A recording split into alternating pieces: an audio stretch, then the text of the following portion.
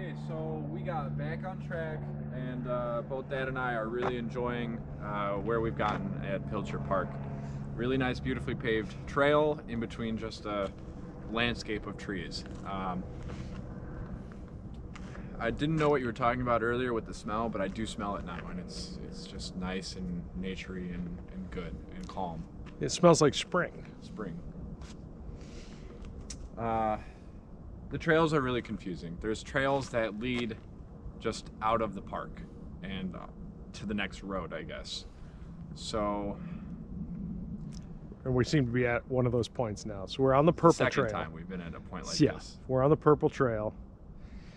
So I wanted to say something about trail marking. If anybody's watching that is in charge of trail marking, what seems to be going on here is at trail junctions, they have color markings, which is nice to let you know that you're on a trail, but the problem is they don't give you, there's no information as to where to go. So the junction, of course, is a choice.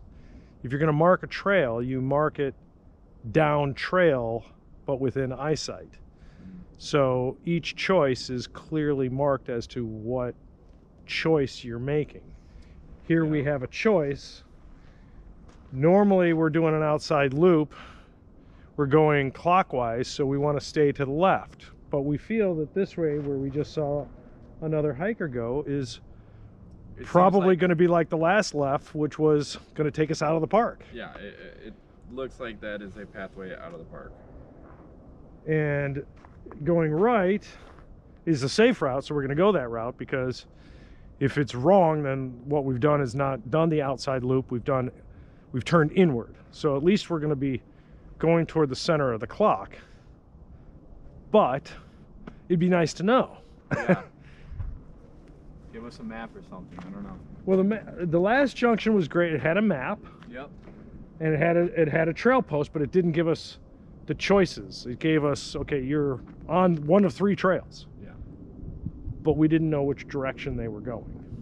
That was a failure, pretty big failure, because the 4th route took you out of the park altogether. This is a cool view.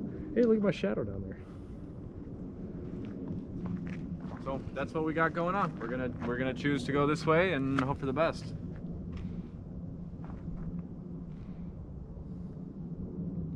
We saw you spotted it. It was an old burnt out. That's right.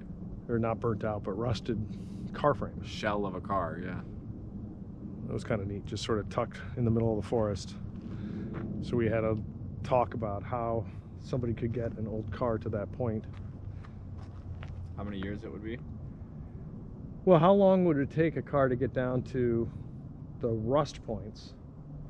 And also, what was the tree structure? Because obviously now that car couldn't drive in. There's just too many smaller trees. So wonder how it got there in the first place. This is pretty cool down here.